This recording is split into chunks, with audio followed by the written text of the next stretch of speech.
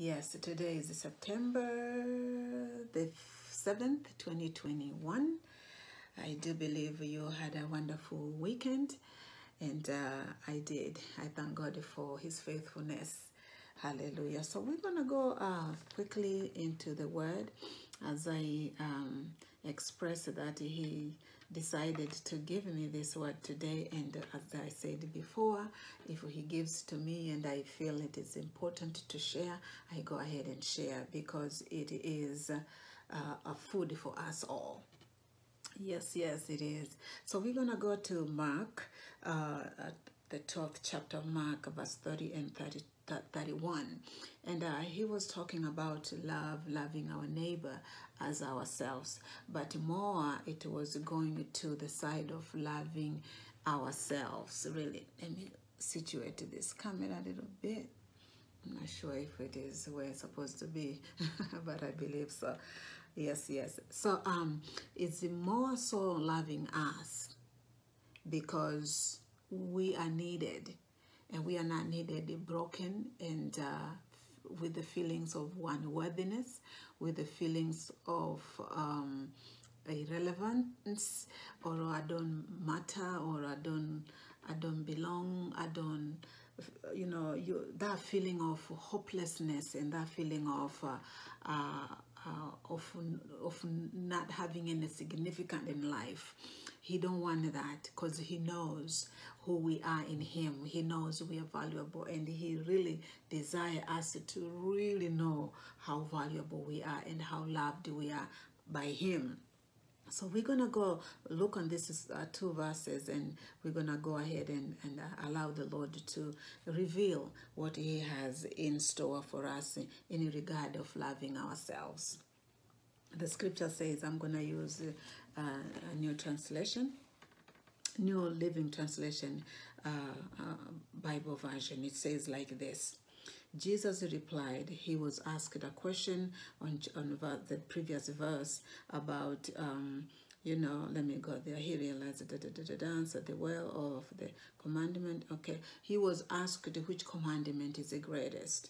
And then he went ahead and 29, he answered them, but I want us to focus on 30 and 31. But because they're together, let me start on 29. The most important commandment is this. Now Jesus is talking. Listen, O Israel, the Lord our God is one and only Lord. God, and you must love the Lord, that Lord which is only one. Because that's why he started saying it is very important for us to say, listen, O Israel. Before he told us any commandment, he just wanted us to know, the importance of knowing this one God who is one Lord. And he went ahead and said, hallelujah, that now he answered the question and said, and you must love the Lord your God with all your heart and with all your soul and all your mind and all your strength. And this is the loving of the Lord. I really want us to go a little more in discussion here. That way, he mentioned things here, the tools for us to use to love him. He loved us, yes, but he is listing the tools he desires us to use to love him back. Glory to God. And those things he said, we need to love him with all our heart and with all our soul. Again, I remember discussing the soul. I don't think if I did here or in another group. The soul is a byproduct of his breath and the dirt. He created Adam and he put him there, and he breathed his breath, and Adam became a living soul. So the soul is a byproduct of God's breath and the dirt. So that mixture brought a living soul. Amen. Glory to God. So he wants us to love him with that which came from him. Because we didn't unable to love him just because in any other way. We're going to love him with what he gave us. We're going to love him with what he has provided. We're going to love him with what it is already in here, because we are unable to love the Lord the way we should without his help. So he say, love the Lord with all your heart and with all your soul. Again, use the very ingredient he breathed right in us. Glory to God. And he goes ahead and say, love your God with all your mind. Okay, and then that mind is in that very place again. He wants us to love him with that and to love him with all our strength. And I do believe this strength is not the physical carnal strength. This strength he's talking about here is the spiritual strength. And where we get the spiritual strength in Timothy, he's telling us that the Lord God gave us the spirit not of fear. You know, when you're afraid, you lose strength, you lose balance, and you shiver, you tremble, and you really unable to do anything. But when you are empowered, as Timothy said, but he has given us the spirit of power, of love, and of sound mind. So that very spirit, he wants us to love him back with it. Again, as I mentioned, we are really unable to love God with any other thing. We are not able. We can love him with our houses. We can love him with our tangible material stuff, because he is a spirit. He is a spirit. He is touched by what looks like him, the spiritual things. And here he comes, he say, love the Lord with all your strength. Again, it's not this muscular strength or this carnal strength, no, or the strength like money, because we know money is power. It gives you strength, gives you abilities. No, he doesn't want that either, because he owns silver and gold. I mean, the wealth of this world is just nothing to him. But we know in Psalm 8:4, the psalmist say, who or what is a man that you are so mindful of? He have created a wonderful sight in this world.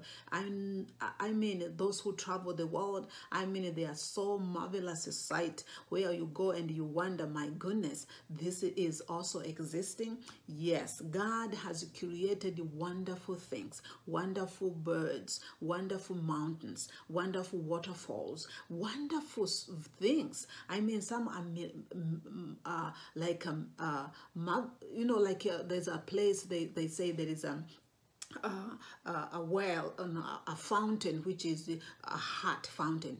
I mean, the river, it comes up hot water. Can you imagine things like that? Volcanoes, I mean, even earthquake. Things like that. He doesn't even mindful of that. Even Job was asked one day, he was like, where were you when I was creating this and this and this? I imagine he's not minding all that he created. They're greater and big. They're marvelous. But he don't even worry about them. He don't even talk much about them. But we, the people, he is so mindful of us. He is seeking for us. He's looking for us. Why? Because we have the spirit in us. And that spirit is of his image and of his likeness. And because we is like him, that's why he is following, he is visiting, he is in desire for us to even go before him and, you know, have fellowship with him. Why? And the very thing he wants us to love back with, to love him back with. We can't love him with any other. We will be able to love him with that which is like him. That's why even Adam, he had all these wonderful animals, big, small, and, you know, all these birds and fish. I mean, everything was there created, but he named them all. But he couldn't love any of those. Why? They were not like him. All of those, they were just so different. None of those he named he loved and called part of me. You are my. No, he didn't. But once Eve was created, I mean, there he went. You are my wife. I mean, bone of my bones. Why? She was like him. So why the Lord wants us to love with all our heart? In our heart there is a word. We keep the word in there. That's also spiritual. We love him back with that, with the singing, with the quoting scripture, with talking back to him, looking at his word. Why? He's looking at his word because the word of God is a spirit. Jesus said in John, he said, the word I speak are spirit and they are life. So why he's looking too much on his word? Because it is the spirit and it is life. Our God is eternal. So life and the spirit has a similarity. Is the same. The life is the spirit doesn't die. That means it has eternal life. God also doesn't die. Doesn't quit existing. He is forever existing God. So we love him with what it looks like him. Let's not love him with this flesh either. He can't take this. He's not a flesh. He's not carnal. I like the word of God. Thank you, Jesus. To you be the glory. Yes, yes, to you be the glory. He goes ahead. Again, that's the heart. We store the word of God in there. So when we love God with our heart, we are not going to use the muscle heart, this pumping, blood pumping heart, the organ. We're going to love him with what is in there. Our heart is a powerhouse of the word of God. And we're going to love him by the word. Quote the scripture back to him. Remind him of what he said. Remind him of what is written. What it is written, it is him. It is the breath. It is the breath. We are reading, it said that the word of God is inspired, is the breath of God. So what else to do? To love him with that. Love the Lord with the word. That's why it's very important for us to dwell in the scripture. We're going to please the Lord by if we dwell in the word. If we dwell in the word. That's why also when Jesus was being baptized, the Holy Spirit came in a form of dove, and the voice of the Lord was heard. And what he said, this is my son.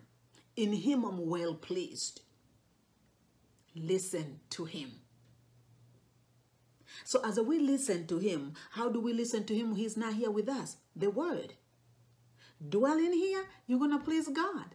Love the scripture, you're going to please God. Store in your heart, you're going to please God. You're going to love God back with that which pleases him. His son, the word.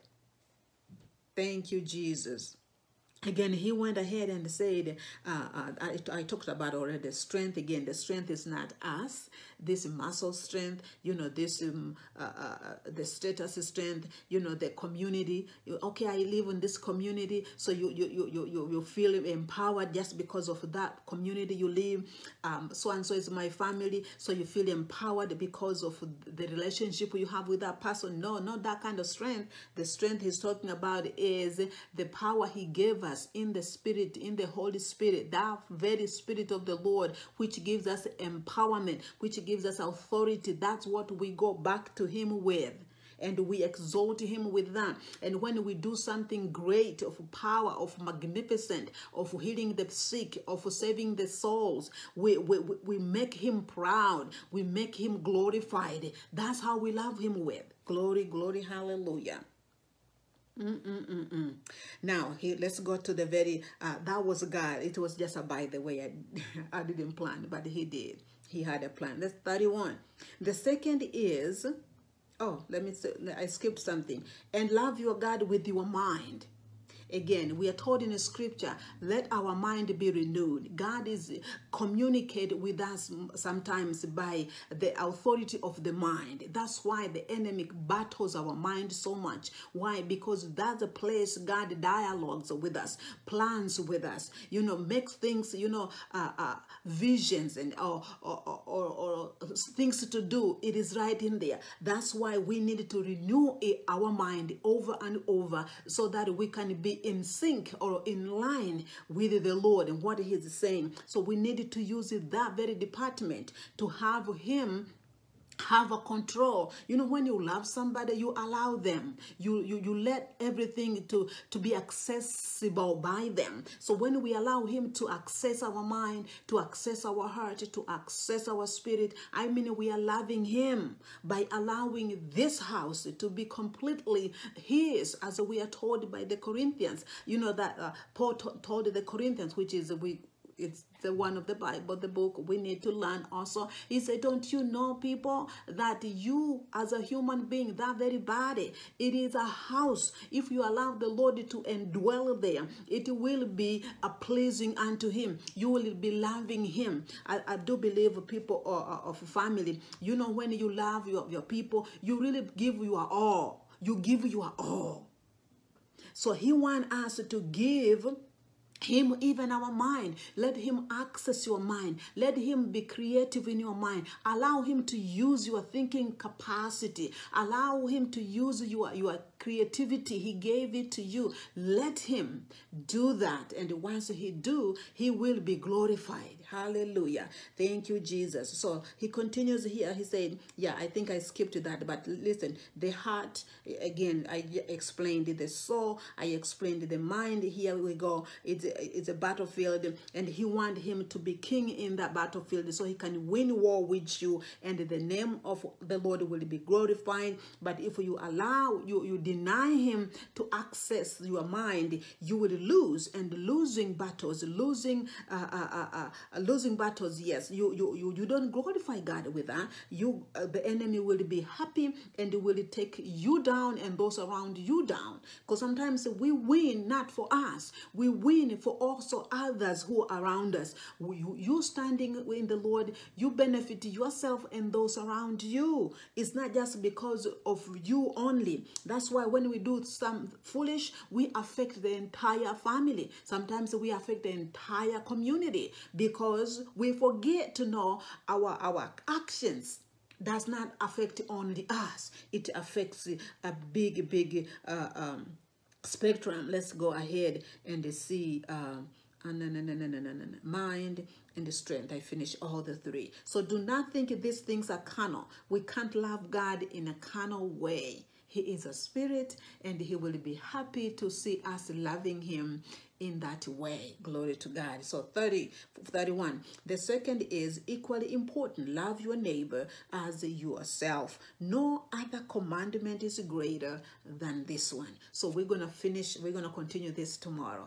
I can't go no further because my 15 minutes is just already completed. I don't want to take again more at the other 15 more minutes to talk about the verse 31. But this one, that's what I wanted to talk about. It's so good. And I do know that God will even add more as I continue to ponder all through the day, even tomorrow. God bless you all by coming and listening to how important to love the Lord with all our heart, with all our mind, with all our strength, and with all our soul. All these things must be spiritual. You have to dive in the spirit. You can't love God in any other way. He won't take it because he is not that way. He is a spirit. He is a spirit. So you have to be in the spirit. That's why he say, I'm seeking for worshipers. Those who worship me in the spirit and in truth. God bless everybody. Let's pray. Father, in the name of Jesus, we thank you for sharing us this wonderful word. I mean, we are in awe of what you can say. Thank you, Father, for we are going to try the best we know how to love you in the way you are going to receive our love. We thank you, Father. We bless you, Holy Spirit. Help us to love our God the way he deserves, because with our own understanding, we may miss the technology of loving him. We want to be trained. We want to be empowered to love this awesome, wonderful Father of ours the way he deserves. We want to honor him the way he deserves. Help us, Holy Ghost. We thank you, Jesus. We thank you for even you coming and shedding that blood for us to be called the sons and daughters of the Almighty God. We appreciate the price you paid. And with that, we thank you and we bless your name. In Jesus' mighty name, we pray. Amen and amen and amen. And this is your sister in the Lord, Ando. I just shared with you my 15 minutes daily. And I do believe it has been of a blessing. So we're going to meet again to finish. I didn't touch what I wanted to say, but all is good. God knows what is best for all of us. Amen. God bless and take care of you and those around you. And bye-bye for today.